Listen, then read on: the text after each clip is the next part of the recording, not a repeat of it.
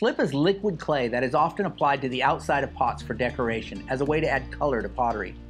Today I'm going to talk about how you can make and use slip to decorate greenware pottery. Why use slip?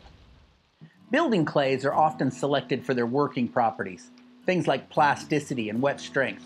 Also, building clays are selected for their availability. They have to be available in abundance. Native communities would often be limited to clays that were nearby the village, since it takes a large quantity of clay to make pots, and it's heavy.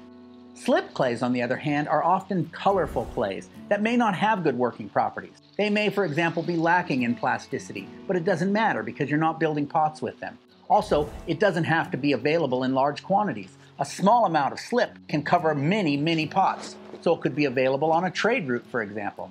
Slips can also be used to make pottery less porous. Because slips are usually more pure than the building clay, and they're often polished, they make a good sealant for a more porous clay body.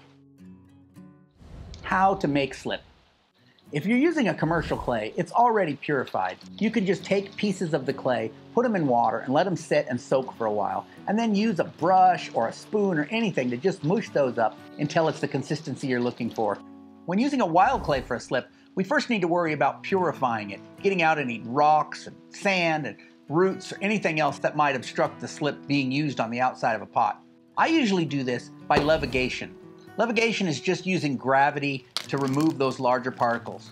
So I put the clay in water and let it soak up, usually for a few hours, even overnight. Make sure the clay is well slaked. Mix it up really good into a thin solution and then wait a minute. As you wait, those larger particles, the sand and silt-sized particles in the clay, will naturally settle to the bottom. Then you can pour off the pure liquid clay from the top. Repeat this process over and over until you have mostly sand and grit in the original container. Leave the purified clay sit for a few hours. The clay will naturally settle towards the bottom, leaving you with a layer of pure water on top that you can pour off. At this point, it's probably still too thin to use as slip, so you can let it stand out and evaporate, or you can even put it on a stove and turn the heat up a little bit to help boil it and evaporate some of that water out of it. When the slip is about as thick as heavy whipping cream, it's ready for use. Some wild clays are relatively pure and therefore don't need to be levigated. In some cases, you can just slake the clay and use it as is, just like you would use commercial clay.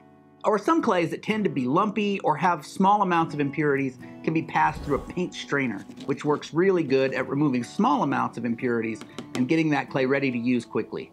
These paint strainers like this can be purchased at just about any hardware store. How to use slip. I usually apply slip with a brush in 2 or 3 very thin coats. But a lot of that depends on the slip and the clay body, so experimentation, as usual, is always important. If you liked this subject about decorating pottery with slip, then you're probably going to love this video over here, which is a live stream I did recently discussing 10 ways to decorate pottery without glaze. This video covers various uses of slips in decorating pottery.